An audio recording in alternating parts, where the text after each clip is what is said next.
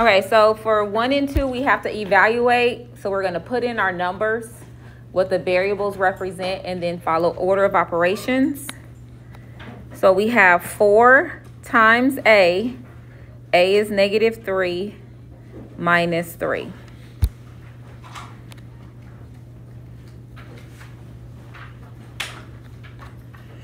So we're going to follow order of operations, which would be to multiply first.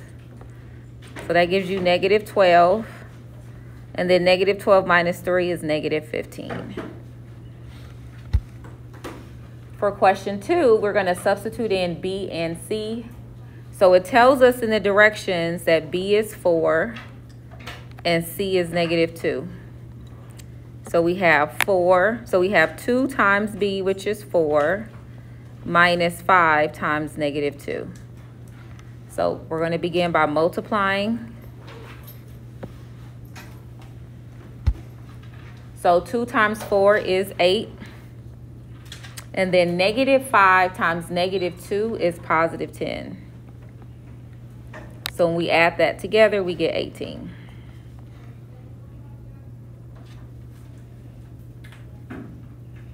And then lastly, for question 3, we're going to distribute the 3 first. So that's going to give you 6 minus 9x equals 42. Subtract 6 from both sides. So -9x equals 42 minus 6. What is 42 minus 6? 36, okay.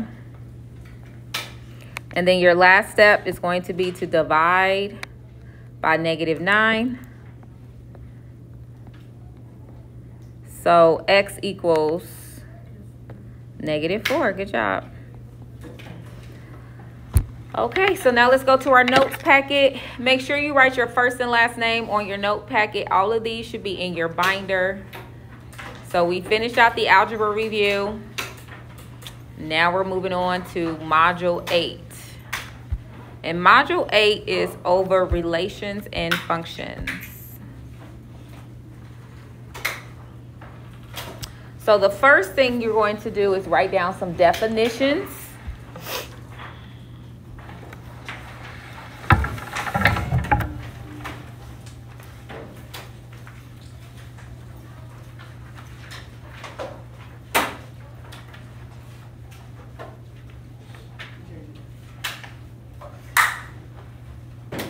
So go ahead and let's talk about some definitions. 4 definitions that we're going to focus on today. So take a minute to copy down these 4 definitions. What is domain? What is range? What does it mean for it to be a function? And what does it mean to be one-to-one? So take a minute and copy down these definitions. First page of your notes at the top. So you're going to write in domain. Domain is all of your x values. Range is all of the y values. A function means you have no repeats in the domain. And one-to-one, you have no repeats in domain or range. So I'll give you a minute to copy that down and then we'll talk about it.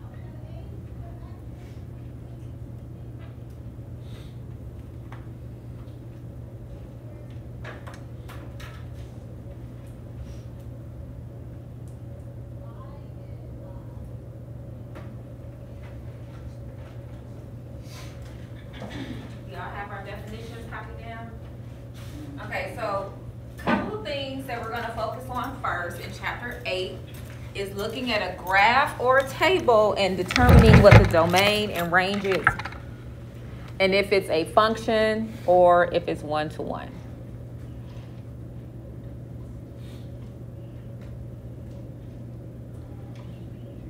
Got it? Everybody got it? Okay. So let's start off by looking at these two graphs under example 1. So your domain in this graph, whenever you have a graph that has arrows that go to the left and the right, does everyone see this graph in your notes? All right, so because there's no restrictions and this graph goes left and right, so this graph is going far, far to the left and far, far to the right. So for domain, I want you to think left to right. How far does the graph go to the left? How far does the graph go to the right? And this graph, because it has an arrow, it's going to go far to the left. It's going to continue to the left forever, and it's going to continue to the right forever. So the domain is all real numbers.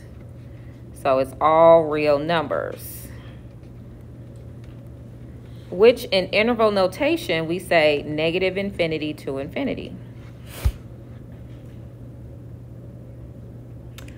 But when we talk about range, we don't read it from left to right. We read it from the bottom. So how far does it go down to the top? How far does it go up? And if I'm looking at this graph from down to up, notice that it doesn't have a lowest point. Because both arrows go down, it's going to continue down forever. But it does have a highest point. The highest it goes is right here. And what does y equal right here?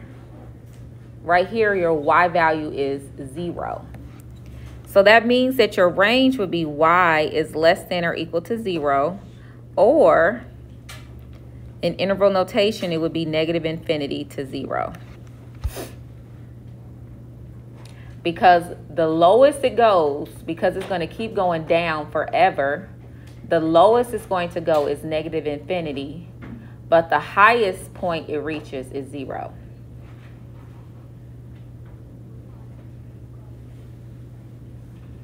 So that's the first part we're going to look at when we have a graph.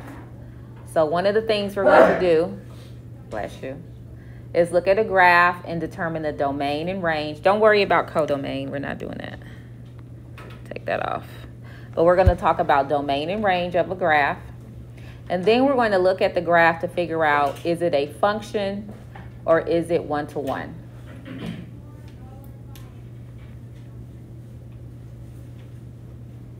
Okay. So in order for it to be a function, and I'm going to zoom in real quick. Okay. In order for it to be a function, it has to pass a vertical line test. So this is a vertical line test. So that means that if I draw a vertical line, how many times does that vertical line, that purple vertical line, go through the blue graph? One time. So that means it passed it. So this graph passes a vertical line test.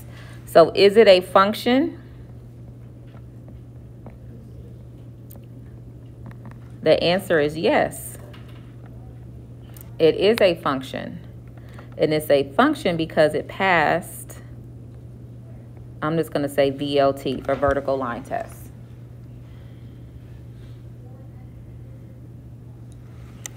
But now, in order for it to be one-to-one,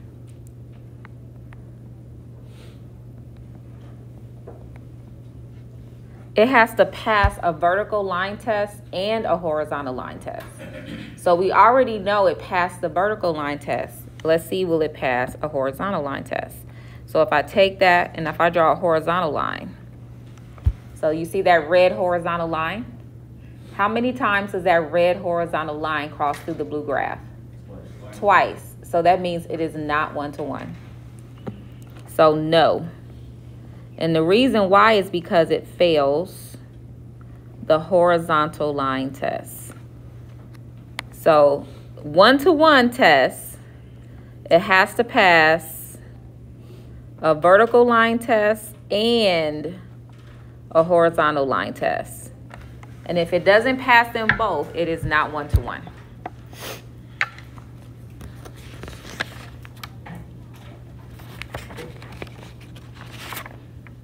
Okay. So let's go to page 2 and look at the graph at the top of page 2 in our notes.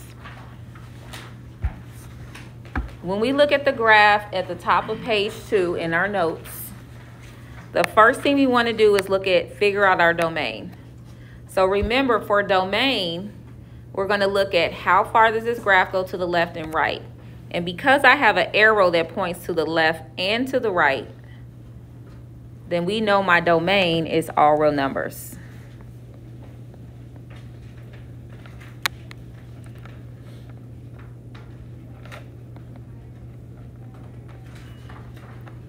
Which can also be written as negative infinity to infinity. Now my range, that's different, because this graph goes down forever, but it definitely has a highest point. So right here, this is the highest point. And what is the y value equal where I drew that green line? So let's count it out. So this is 0, 1, 2, 3. So the highest this graph goes on the y-axis is 3, and then it goes down forever. So that means my range is y is less than or equal to 3. Now this can also be written as negative infinity to 3, and 3 would get a bracket.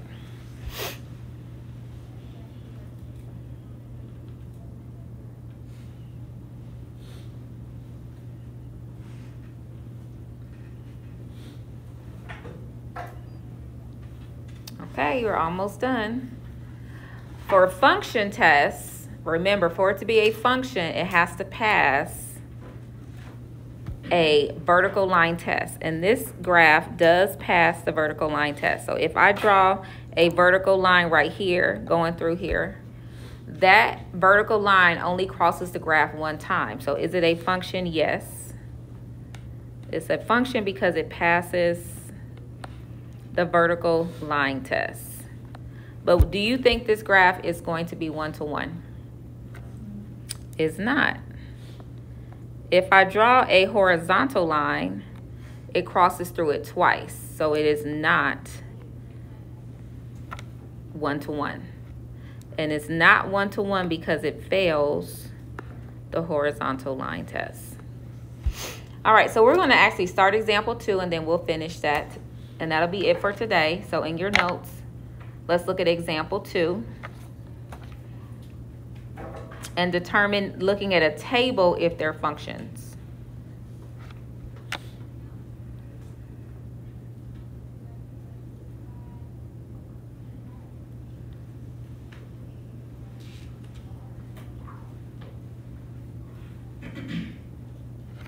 All right, so let's go ahead. So again, the definition of function is, another way to write it is x values do not repeat. That's how we know it's a function. There is no repeat in the x values. And for it to be one-to-one, the x values and the y values do not repeat.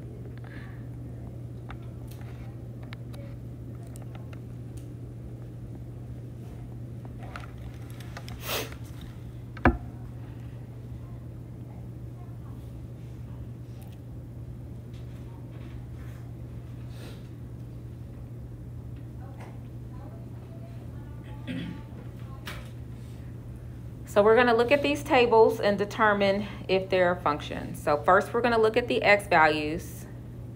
to see if there is a repeat. And if there's a repeat, then it's automatically a no.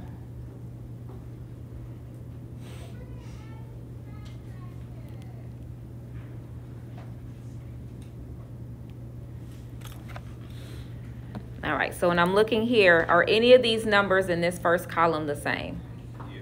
Yeah, what number do you see twice? 1. So because of this, that first table is not a function. And because it's not a function, it is also not one-to-one.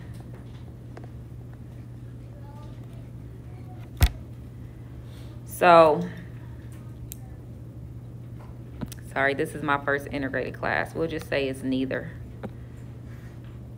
We'll keep it simple.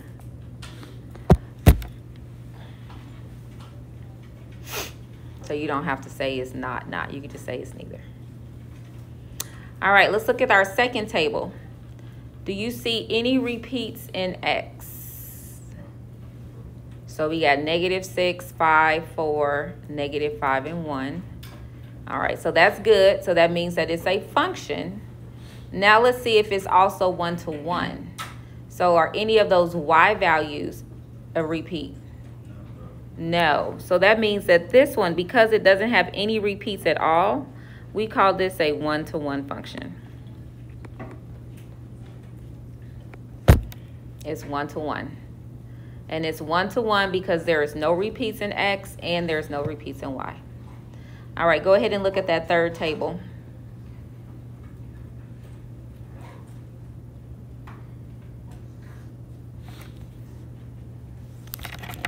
So first, let's look at X. Do we have any repeats in X?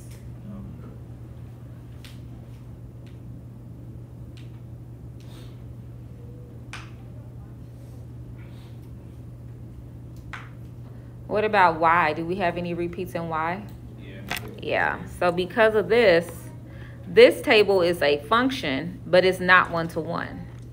So because we don't have any repeats in X, we can say that it's a function. But because there's repeats in Y, it is not one-to-one. So it's just a function. All right, try to do that last table by yourself at the bottom.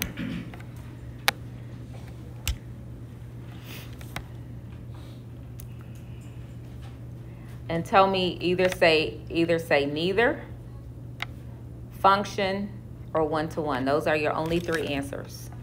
Either it's neither, or it's a function, or it's one-to-one. So raise your hand if you say that it's neither. Who says it's a function? Who says one-to-one? All right, it is a function. And the reason why it's not one-to-one is because we have repeats in Y. So you can't have any repeats in Y for it to be a function. All right, our last table, let's look at the table at the top of page 3, and that's it. And all I want you to do is look at the gold medal, look at gold, silver, and bronze. Now we automatically know that this is a function. This is a function because, so this would represent X. So go ahead and put an X. The year would be X. There's no repeats in X. So now we're going to look at the Y values. So first, let's look at gold medals. So is the gold medal, when we look at this column, do you see a repeat? Yeah, we have repeats in the year 2016 and 2012. So that means that for gold medals, it is a function, but it is not one-to-one because we had a repeat. All right, now let's look at silver.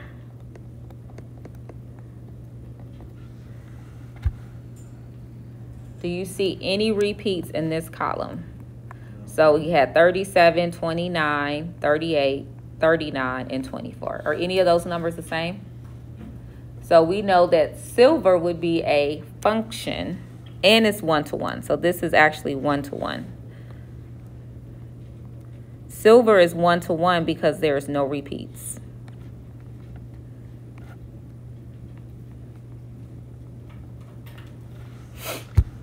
right, and lastly, do bronze. Look at that third column.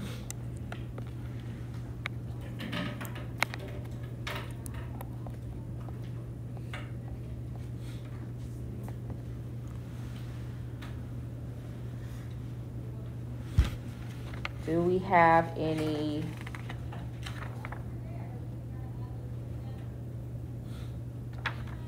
have any repeats for bronze?